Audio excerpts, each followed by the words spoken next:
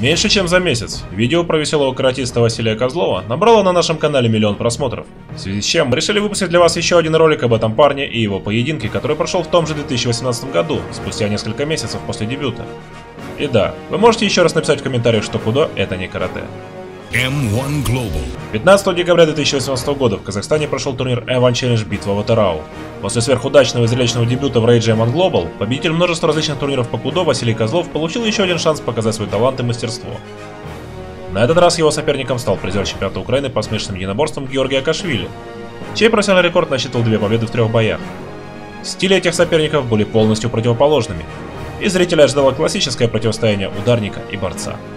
Друзья, как вы уже заметили, турниры М1 богаты на самые невероятные исходы, зрелищные поединки и жесткие нокауты.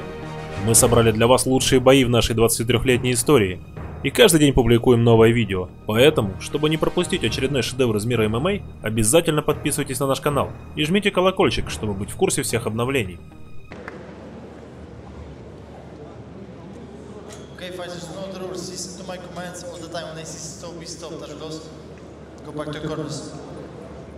In the lightweight division, Vukash Bolzansky in charge of this one. Vasily Kozlov in the blue corner from St. Petersburg, Russia, 21 years of age, undefeated, former karate fighter turned MMA. Red corner for Georgiy Akoshvili, 21, from Georgia, fighting out of Ukraine, a wrestler. The clue is in the left ear. Yeah, you striker versus grappler here, but Kozlov, like you said, what an unbelievable striker with that karate background. There we go. Oh, that just missed the mark. Nice sprawl. He defended that takedown, but he still got a single. Looking for that guillotine, single leg takedown here. Fast-paced start for Akoshvili and Kozlov. Yeah, Kozlov more so using that guillotine as a takedown defense. Oh, he's got it wrapped up nicely. Oh, head comes out now. Akoshvili did well to get his head out. Kozlov will want to break free. Looking for the knees on the inside. Akoshvili trying to control here in the tie-up. Kozlov trying to turn with that left underhook and get off the ropes. Yeah, Kozlov does not want to be here. Albeit he knows he's grappling, he knows his ground game, he knows he's standing clinch work like this, but where he's comfortable is with the striking. I mean, he went 360 on that spinning back kick and nearly hit him in the face. Unreal. He's pushing hard against the knee, the pressure on that knee as well.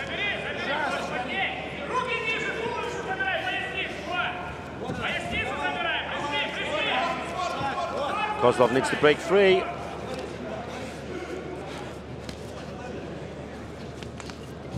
Kick on the exit there with the lead leg from Kozlov back to center ring.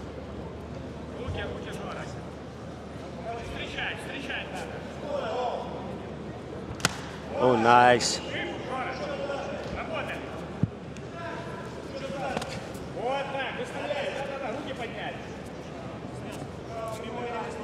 Akoshvili's backing off, he's waiting for Kozlov to come forward so he can shoot. Well, he had his chance there, he had his opportunity. There we go. Fast kicks there from Kozlov. Akoshvili, as predicted, gets the takedown. Finally gets the takedown. A lot of hard work, took him 2 minutes. And a lot of cardio. And a good few leg kicks as well.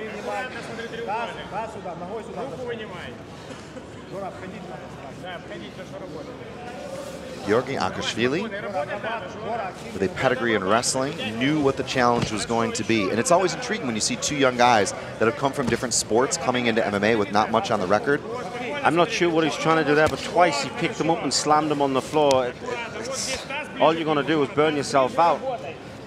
There wasn't any sort of tactic to it. Was he trying to relieve the underhook, perhaps? Break the grip? I couldn't see what Kozlov had tied up. I think his hands were maybe tied up. Well, if you're a wrestler and you can't get your hands out from there, there's a big problem. I'm sorry, but there's a big, big problem. And the tactic of picking somebody up and slamming them on the floor is not the way to do it. He might have been trying to work towards the edge of the space. I don't know. Oh, went for the ground and pound, got his arm caught in the rope.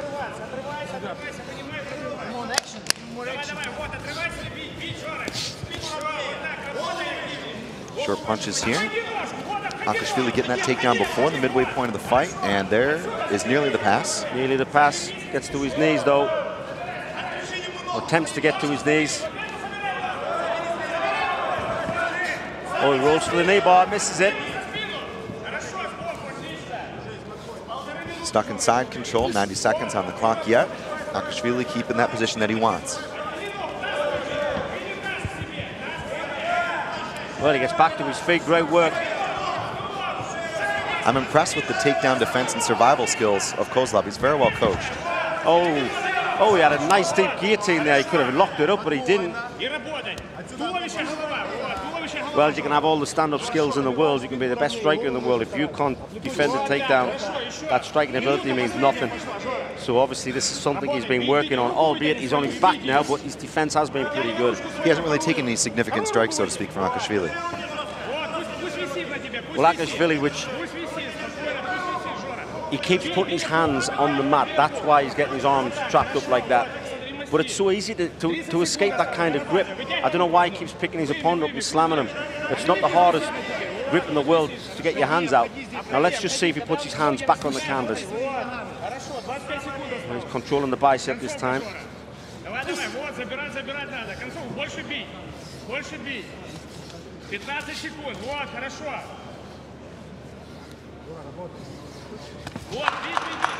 Ten seconds here in Ati round. And a welcome, I'm sure, end to this round for Vasily Kozlov, who wants to get back to the upright. Yeah, Akoshvili definitely took this round for me. Top dominant position. I didn't really see much from Kozlov apart from that spinning heel kick right at the beginning. Takedown defense was okay. Obviously not perfect because that's how we ended up on the mat. But yeah, definitely Akoshvili taking the first round. Yeah, I was going to say, and he got that takedown 2 minutes not even in, so it was a well-timed performance. That, though, was the opening strike of the fight. Vasily Kozlov turning. Here we go. He actually hit a machine. Yeah, I kind of glimpsed past his chin. And this is when Akoshvili was able to switch gears and get that takedown, going from the single to the double, tapping that knee and just turning him over. Couldn't really do a whole lot from these positions, and you have to say Akoshvili did a good job of holding him down, but really not much else. Some good short punches to the body. Vasily Kozlov able to defend most of the worst of those strikes, but Akoshvili was able to pass the guard. Well, if I was in the corner of Kozlov, I'd be saying, forget the spinning kicks, forget the spinning back fists, stick to the hard, fast kicks, lower kicks that can get you back into your stance quicker than normal, because this guy, as soon as you turn, he's going to run at you and grab you. Yeah, the key thing being not breaking stance, right? Exactly. So, 2 of 3 here, potential 5 more minutes on the clock. Kozlov in the blue, Akoshvili in the red.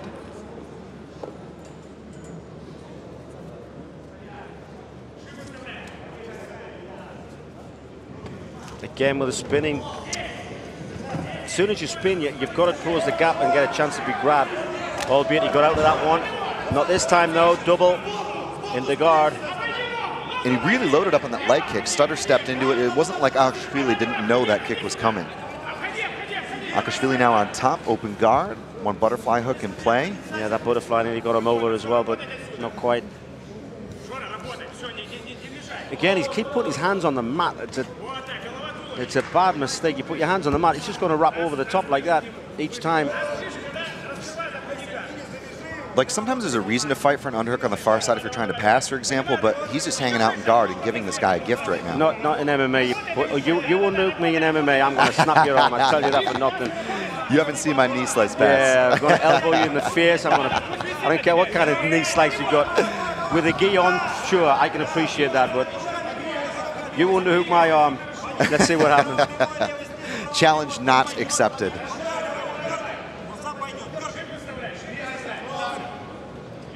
Anyways, back to the upright here. 3 minutes and 40 seconds to go. Kozlov looking to show the hands.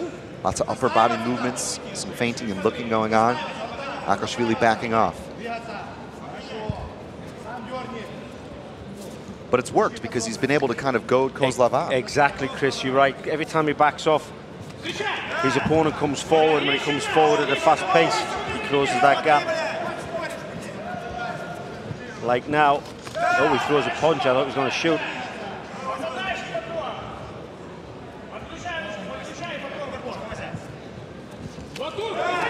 Ooh. Nearly caught him with that spinning kick. And he loaded up the left hook with it. And again, oh, maybe one too many. Maybe one too many, yes. It looks great in the highlight reel doing these kicks, but when you're up against a wrestler who you know is going to close their gap, it's a big risk to take. Potential mirror image of the last round. This is right about the point where Akoshvili was able to convert to the mat. Couldn't get it this time. I think Akoshvili's a little tired, to be honest. His nose is pouring the blood, his mouth is wide open.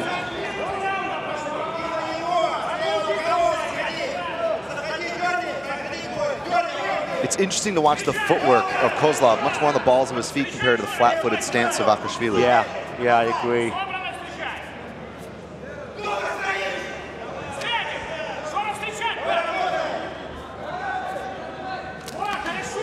Well, confidence now coming for Kozlov. He can see his opponent is tired with mouth wide open. Again with that spinning kick, and again we get the clinch. Rolls in for a knee bar. He's got that leg lock position. Switches go to heel inside hook. the hook. Oh, that looked tight. That was close, Machine. Akoshvili's got to grab their head and pull their head forward to release the pressure. I've seen this heel hook somewhere before. Deja vu with me and Frank Mir. You pull the head forward, it releases the pressure. They can't pull on the heel. Good reap here for Kozlov. He's got that knee line controlled. But every time he reaches for it, it will be at the cost of the ground and pound. Well, he's not giving up on it. He's going for it again.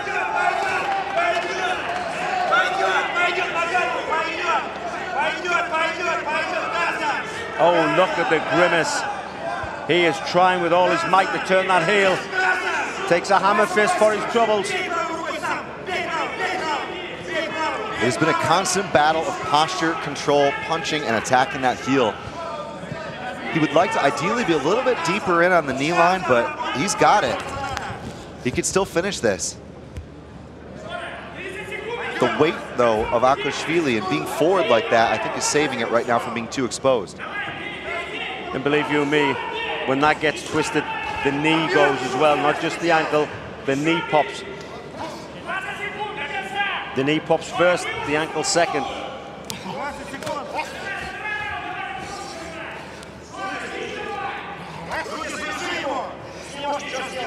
Well, we're down to the closing 10 seconds.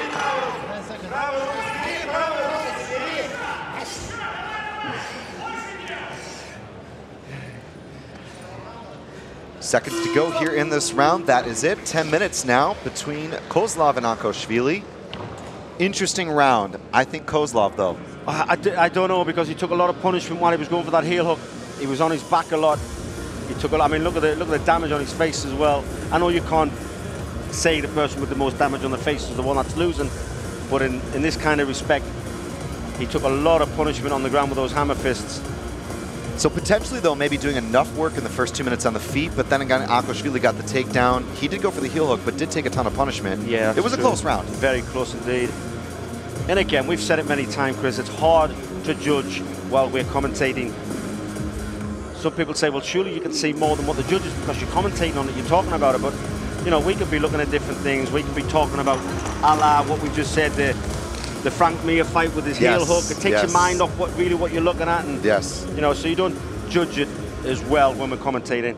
That was an interesting minute or so, though, kind of caught in that 50-50 position where he was going for that heel hook. But in any case, we will see a third round. For me, Kozlov just has to kick very selectively and avoid all the spin and stuff. Yeah, he's been caught 3 times with those spinning back fists and spinning kicks. The distance has been closed and he's been taken down, so surely he should think to himself, no more. Let's just stick to simple, basic kickboxing, stroke karate, and let's see if I can finish him with punches and kicks. And Akoshvili has proven to be a very tough guy. I mean, he's taken some good shots and he's still there. Was able to get the takedown even after getting clipped a few times in the first and the second. So yeah. Oh, double, nice sprawl, beautiful sprawl. Quick timed hips. That nice.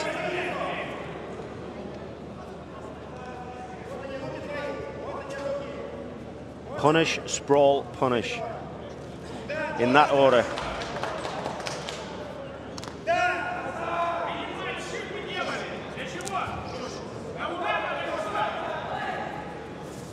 When I was fighting, what I like to do if somebody shot on me is sprawl. and punish them for making that shot, they would think twice about shooting again, whether I got back to my feet or stayed down there. Especially if they use energy and so on to go in and after you. Some people just sprawl and then stand back up. Punish them. Yep. You know, they've tried to take you down. Tell them that they're not going to do it again. Make them pay for that. There's a long shot from the outside.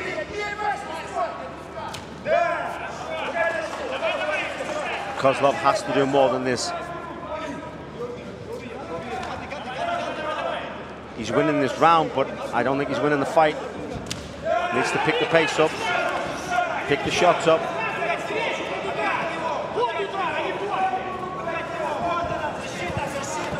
Third time stuff there. Akoshvili going in. That was heavy. That was a big, heavy shot.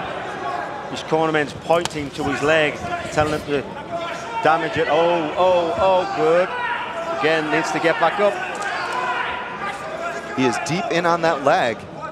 Beautiful back step there from Kozlov, trying to get the sprawl. Pummels in for the underhook. Now wrapping the neck, dropping for that guillotine. He's got it. He's got it tight.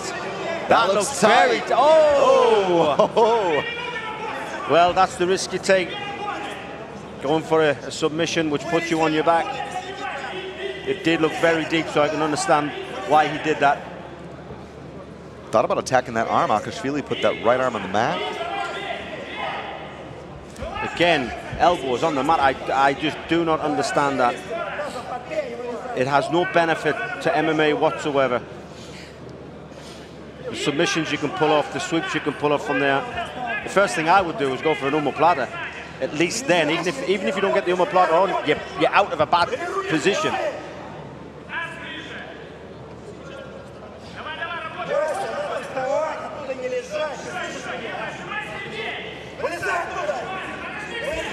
Go for Kimura, grab the arm. Well, he's trying to get back up. Akoshvili trying to find something here. 2 minutes to go in Ati Rao. That forward pressure here. Akoshvili walking forward, trying to shut down those hips. If he could ride this out, there could be a case for him winning this fight. Yeah, I think so. I think so. Kozlov is doing so well on his feet there, trying to go for the arm.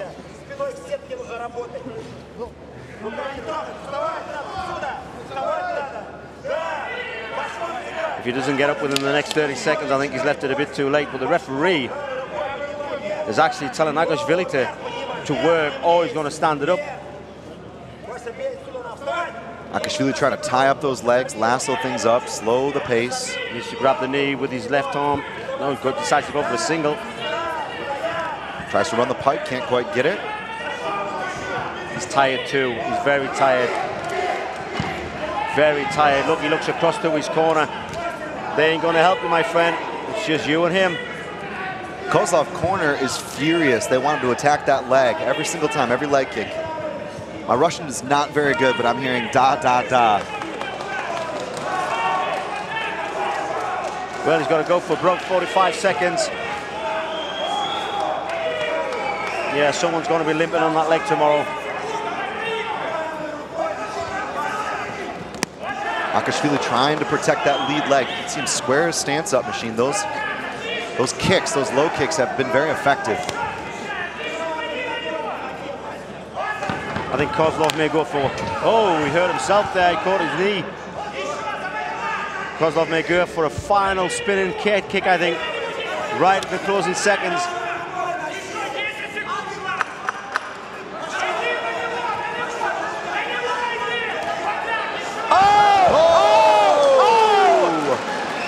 Oh my 3 goodness. seconds left to go. The referee stopped it. Oh my word. What a knockout. 3 seconds in the third round left to go. Here we go with the replay. It's a beautiful uppercut, I think. Boom. It's a left hook coming from the bottom. Oh my goodness. Talk about an unbelievable performance. He went out there potentially losing this fight machine 3 rounds deep, seconds to go, and he gets the knockout win. It was a right uppercut. I apologize. My excitement. It looked as if it came low like an uppercut, but it came from the side and then rised up to the right hook. Well, the referee stopped it immediately as soon as his backside hit the canvas. Wow, that's what you call a finish. And Akoshvili was able to get the ascendancy and make sure that the ground game worked in his favor. That being said, Kozlov was able to find a lot of great trades, but Akoshvili was so tough. A surprising finish. Unbelievable. This is why I love the sport. The cornerman is not happy. The cornerman is having a word with the referee, saying only 3 seconds and you stop the fight.